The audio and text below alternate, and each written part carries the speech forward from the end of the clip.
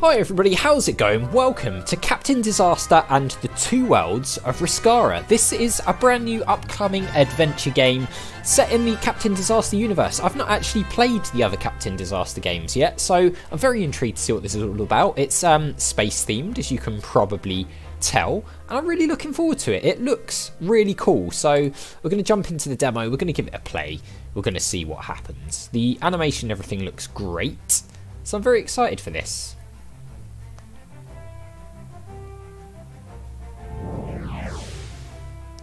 There's, I'm guessing, our spaceship, but we shall see.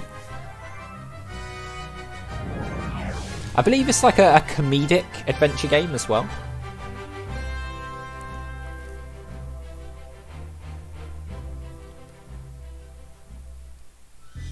Here we go.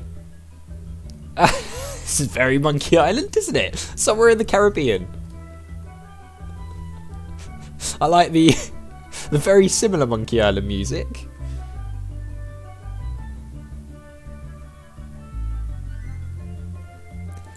Oh, it had to click. Okay, sorry. Maybe, just maybe, even deep in the Caribbean. But definitely somewhere in it. Ah, this is the life. Sun, sea, sand, cocktails, and bikini-clad babes. All I see is a ball, a bit like Wilson. Although we are a little lacking in babes. And cocktails. Guess I better speak to the bartender, who happens to be a blue volleyball for some reason. Yeah, if you haven't seen the film Castaway, that is what that's from. If you move the mouse cursor over something or someone you can interact with, the cursor will change to allow you to either look, pick up, use, or talk with that thing person. It'll also change when you're over an exit point. Sometimes the available option will change after the first use. For instance, you can look at something and after having done that, you may be able to interact with it. Okay, cool. So, we've got Wilson here. It's an anthropomorphic blue volleyball called Wilson. Perfectly normal and hopefully not in copyright violation. Now I've looked at him, maybe I should try talking to him. Good idea. Grog me, barkeep. Sir, I'm not a barkeep, nor do we serve grog. I'm a tiki attendant and we serve exotic cocktails. What cocktails do you have? We have the following selection, sir. Venusian Sunrise, or Venusian? I'm not sure how you say that actually. Wookiee's Delight, sounds quite cool. Cosmic Headbanger. Minbari Meditation Maker. Valerian Surprise. Andromedan Blastozoid. Oh god, okay. Let's go for a Wookiee's Delight. Unfortunately, the Roshir sap for this has dried out too much for me to make this particular cocktail. Since the drink derives almost all of its flavour and alcohol content from the Roshir sap, there is no point trying to make it. Okay, the Venusian Sunrise? Sadly, we're out of the key ingredient of Venusian turtle juice. Actually, that doesn't sound like something I'd want anyway. No, it doesn't. Do you have any of these drinks, Wilson? I'll have a Cosmic Headbanger. Actually, I'd forgotten that this drink is now banned across the galaxy. Something to do with it actually causing heads to explode in certain species. And then Minbari Meditation Maker? I don't know how to put this delicately, sir, but, well, you need to have a certain mental capacity to appreciate this drink. Oh, come on. A mental capacity I'm afraid that you don't have, sir. I've never heard of such a thing. That, sir, is part of the problem. I have a Valerian surprise then. The real surprise about this drink is that it doesn't exist. Come on. Then what's the point? It's extremely easy to make and costs no money. I suppose that's true. That does have merit. Can I have one of those? But how do you know you haven't already? In fact, I think you've had quite enough of those. I see. I'll have an Andromedan Blastozoid. Let me guess, he doesn't have that either. I'm afraid last time I tried to make one of those, it created a mini wormhole. I'm too scared to try making another one in case I inadvertently cause a serious breach in the space-time continuum. Where are the real cocktail pioneers these days, Wilson? I suspect their remains are scattered across the galaxy, sir. Well, what can I have? I can offer you a pina colada. Okay, fine, I like pina coladas. Really? I never knew. Off he goes. So I guess Wilson is actually real, unless we're dreaming this or something. Nice. Okay, what's the idea of not putting the umbrella in my class? Look, I'm an anthropomorphized volleyball. Cocktails I can make. Putting little tiny umbrellas into the glass as well. I mean, come on man, be reasonable. You can do it for yourself. It may even help the uninitiated to practice combining inventory items. What was that? Nothing. I said nothing. Also, I have nothing more to say, so don't try to talk to me again. Why did you do the evil laugh? I don't know, really. It was fun, though. Okay, to access the inventory, top of the screen, left click or examine it by right clicking. Okay, yeah, it's pretty standard adventure game stuff. By combining the cocktail and umbrella together, I have made a cocktail with an umbrella in it. Amazing. Oh. Wow. Now that's more like it. Wilson turned it into a bikini-clad lady. Ah, VR. Very good. Very good. Another total immersion video game bites the dust. Which one this time? Beach of Ultimate Tranquility? Yeah, that's the one. Better than life indeed. These things always go up in smoke just when they're starting to get good. Oh, we're travelling through open space, not a care in the world. Not a single bloodthirsty space pirate in sight. Just us and the stars, right? You can say that again. We've had quite enough adventures for one lifetime. Ah, something tells you that's about to change. Is he bored? I'm guessing he's bored without adventures, right? Is he following the cursor? I'm bored. No, okay, he's not. For a minute, I thought he might have been following the cursor. That was really weird. Well, this might help alleviate your boredom. We're picking up a distress signal from an unidentified craft. Oh, I like the transition screen. That's cool. It doesn't look too damaged. Well, okay, now it looks quite damaged. A fuel tank ruptured from the cumulative effect of damaged parts. It's taken a lot of damage, seemingly from two separate events, an asteroid collision and a space battle of some sort. Whatever happened to this ship, there's not much of it left intact. Any sign of the ship or ships that attacked it? Nope, looks like a smash and grab. There are signs that some precious radioactive isotopes have been removed. I can detect their isotopic signatures. Or that could be some particularly rancid gorgonzola, it's hard to tell. Is the distress signal just an automatic relay that hasn't switched off? It may be, but there do appear to be life signs on the ship. It's a little hard to be sure with all the debris interfering with the scanners. Also, the scanners were sold by Trotter Interplanetary Enterprises. Only fools and horses. They don't have the most trustworthy reputation, although their fighters are popular with despotic empires for some reason. Yeah, TIE, very good Star Wars reference.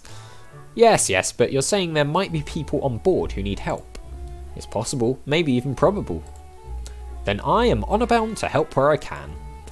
Or is it because you're bored? Well, a bit of both really. Does our transporter thingy work again? It's less reliable the further out we are, so I'll manoeuvre us close to the area where I detected those possible life signs. That way there's more chance that you won't turn into a potato during transport. Okay, sounds like a plan. Just how likely am I to turn into a potato? I think you have a slightly more than even chance of no potato-related transporter incidents if I get in really close. Those are odds I can live with, just about. Cool. Looks like we're going on the transporter. Check this out. This is cool. Okay, ready to go. Now don't forget, the comms array is still being fixed by the nanobots. Oh, so they finally ended their strike action. Yes, their representatives recommended they go back to work once we acceded to their demands. What were those demands again? I forgot. They wanted a subscription to Holodeck monthly. That's all? Yes, but it's a pretty expensive periodical, both in terms of credits to buy and data transfer rates. In the end though, we had no choice but to give in, or core ship systems would have stopped working before we could get to a repair centre. Anyway, the important thing is, the only way you can contact me is via a homing beacon. If you meet any life forms that need saving, give them the beacon and tell them to press it. The beacon self-replicates upon use, so you will always retain a copy, just in case. That's quite cool. In case what? In case you do what you normally do, and make a complete mess of things. That, 2B, is absolutely scandalous. Really? You remember that time when... Okay, no need to recount specific calamities that I may possibly have been slightly responsible for, just get on with it. Initializing sequence.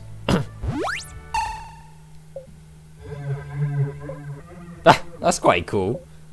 Oh no! Oh no, we're good. Okay, I thought we turned into a potato. I really have to get that fixed sometime. Okay, we're on a very disgusting looking ship. No life signs and lots of broken stuff. Nice going, 2B. There was method behind my choice to set you down here. This is the edge of the life support system's integrity zone. I thought you wouldn't want to land right where there are life form signs, just in case. After all, we have no idea what sort of life forms they might be, or how friendly they are. You do have a point, thanks 2B. Anytime, Captain. Alright, it's a chocolate wrapper. Awesome! Alteran chocolate? The best in the galaxy. Oh no. Like everything else in this room, the chocolate is broken. Wait, can we get it? Oh well, I'll take it anyway. You never know. And chocolate is chocolate after all. Nice. Okay. There's a lot of broken crap in here. Super Deluxe Hand Phaser. The ultimate in hand phaser technology. It can even melt ice cubes. As with almost everything here, sadly it's utterly broken. Alright, we can't take that. Hexacorder. It's a hexacorder, twice as good as a trirecorder. Or 1.5 times as good as my old quadcorder. Pity it's broken, it would have come in very handy. Especially the electromagnetic corkscrew function. Right, it doesn't look like we can actually take that. Right, we've got a machine here which is still working. Gives me the creeps. Yeah, that is kind of creepy. We can't take it. There's a Stormtrooper helmet. A Stormtrooper helmet. It's the only thing in this pile that isn't broken. The team creating it was so useless they even managed to spell helmet wrong. The error was only realised after 300 million units had already been shipped, so they stuck with it. Oh dear. Unfortunately, despite being unbroken, the Stormtrooper helmet is completely useless. I once tried one on and could barely see anything through the visor. The story and the comedy is really good in this, by the way, already. I'm enjoying it. It's a towel. Everyone knows that a towel is just about the most massively useful thing an interstellar hitchhiker can carry. Unfortunately, this one is ruined. I don't know what some of the stains are on it, and I have no desire to find out. Also, since I have my own ship, I'm not an interstellar hitchhiker. True. Boot. Is that a... No, it can't be. Can it? A boot of stomping? Ah, no. It is but a humble anti-gravity boot. Which would be awesome, but alas, it is no longer in working order. Right, there's nothing useful here. Groovy monitor thing. I have no idea what it's monitoring, but it's doing a good job of it. Well done, monitor. Keep doing a good job, yeah? Alright, I guess we head through the door. Oh my god. A Grand Knight of the Realm rode in upon his spacecraft to save those in peril, and verily they were thankful and gave unto him hearts most full of gratitude. Oh good, someone set us free. Hopefully not a complete loser. What are these? What are these? Well, howdy, a customer. I mean, a saviour. Why, hello, my good chap. I am so pleased to see you. I do hope you have come to rescue us, akin to the saving of the Trusketians of Thrand by Galopidus of Methodenica. My god. Well, they're an interesting bunch. Okay, can we... I mean, we can look at these guys. Okay, I mean, do we want to save them? Do we want to continue on for now? There's the control room down here. This sign very helpfully tells me that if I keep moving to the left, I'll end up in the control room. So, I mean, we could go to the control room, or we could talk to some of these guys. The alien is dressed like someone who does metalwork or something, sporting an impressive moustache. That is quite a cool moustache. We can talk to him. An alien that looks a little like an upright slug. A very well presented and intelligent looking upright slug, admittedly. The very embodiment of teen rebellion. Slug-like teen rebellion. This creature seems to look permanently astonished. Must be pretty exhausting to look surprised all the time. This looks like it's sparking. The damage taken by the ship has caused this control panel to lose connection to the power grid. If I can find a power cell, I should be able to reactivate the panel. Okay. We've got a homing beacon. What about this one? This control panel is functioning but needs a key card to activate. There is no other way to deactivate the force field. Okay. So, I mean, we can need a security card. I just wanted to see what would happen if we actually pressed it. Control panels. Got all this. Display panel up here. Flashing lights and stuff. Lots of flashing lights and stuff. I have no idea what any of it means. Right, so control console's a fan. This fan is trying to keep the component above from overheating. It looks like it might be failing. I'm not sure what this is, but there's a fan going absolutely crazy trying to keep it cool. Okay, and there's a doorway here. What's through this way? Oh my god, what is that? A giant space fly. What was that? I was so startled that I didn't get a proper look at it. Can we grab that bar? A small thin metal bar. I guess it must be from one of those broken cages. Alright, I guess it could be useful. Well, let's take that. There's all sorts of food here. Bug alien. Oh, there's a key or so. Oh, it's a key card. I've seen lots of different aliens before, but never this type. I have no idea what it is. Maybe I can look it up on the control console. Okay, we can do that. Console seems to take a massive damage internally. Hardly any of it is functional. I can just make out how to access parts of the cargo manifest, but that's all. Okay. Oh, wow. There are no images intact in the database, so I need to find the bug alien's name to find anything useful in the cargo manifest. Alright, maybe these guys can help us out with this. It's possible, right? But, guys, I tell you what, we are out of time, and I want you guys to go and download this and play it for yourself, because it's really good. I'm going to play the rest of this off camera, so I've played the whole thing. But yeah, really enjoying this. The story's brilliant, the artwork's really cool, the comedy is absolutely on point. This seems like it's going to be a really good game, so I'm going to keep a close eye on this one. So, down in the description below, go and play it for yourself, download it, it's on Steam, and I don't know if it's on itch.io as well, but definitely Steam. So, big thank you for watching, a big thank you to my patrons, Arcades Games, Wayne Nate, Terminally Nerdy, Paul from the Phantom Fellows, Lyle, Barry Aldridge Hobo, and Numinous, and I'll see you next time.